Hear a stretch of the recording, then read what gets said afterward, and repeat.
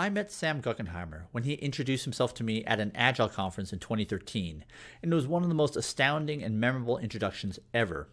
He basically said in 45 seconds, I read the Phoenix Project, I really liked it, and I think I know exactly how you put it together. Am I right?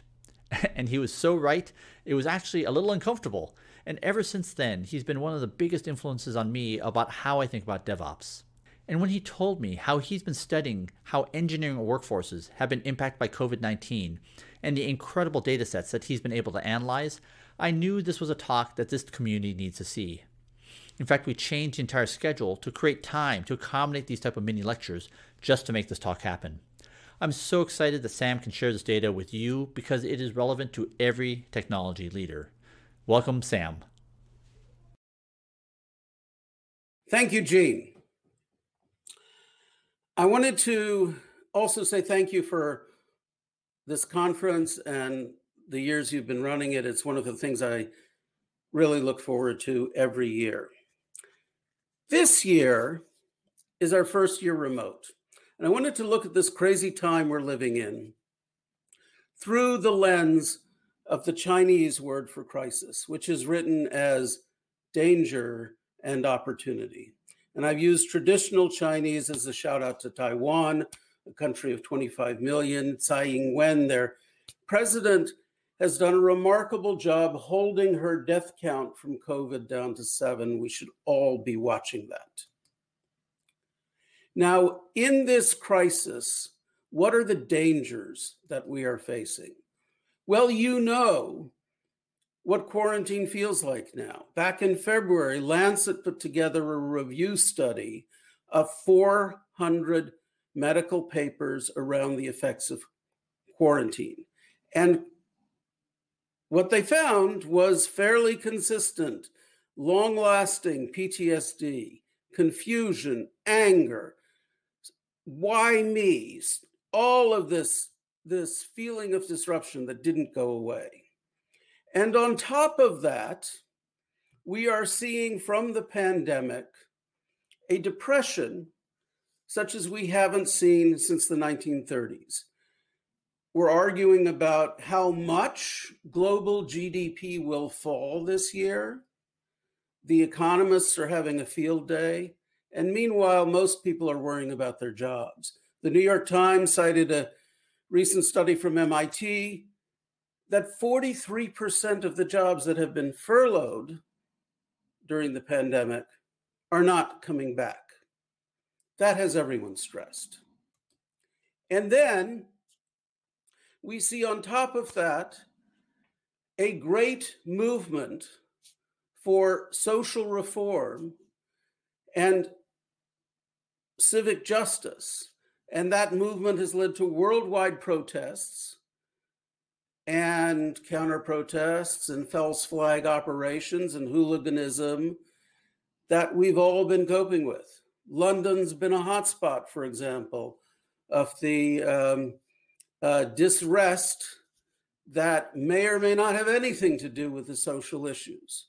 But the social issues are here to stay. History's had us here before. This is the 5th macro cycle of technological revolutions.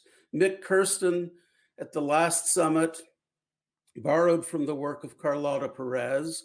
She'll be here to talk with us tomorrow about the progress of technological revolutions. They go through these inflection points. They go from periods of invention that are fueled by financial capital to deployment that are fueled by production capital. And in the middle, there is a disruption consistently where we go from rising income inequality to rising income equality, where we see great social change and suitable regulation to allow us to enter the new era. I don't think anyone in this audience would dispute that we right now see a sewer in social media that needs suddenly to be treated more like broadcast regulation when it came on under the FCC in the 30s. I don't think anyone would dispute that we need to see many of the reforms similar to what we saw in the 1930s under the New Deal. So we're in this historic turning point. And not surprisingly, in the middle of this historic turning point, we have a leadership crisis. We've been talking about what's transformational leadership, what makes a great CEO, talking about all these things for a decade. And what we see is that transformation, that digital transformation, it wasn't the great CEO. It was the health crisis. That's what's brought us here. Now let's talk about the opportunity that we have in the middle of this crisis. The first good news is that the internet and cloud have scaled.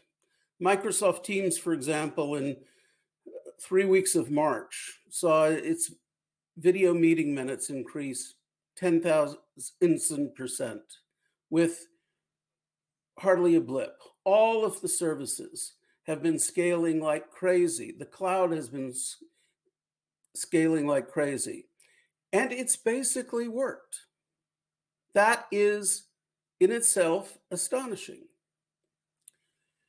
We've also seen the financial markets recognize that this change we're seeing with all of us remote is very friendly to the technological change we've seen toward DevOps.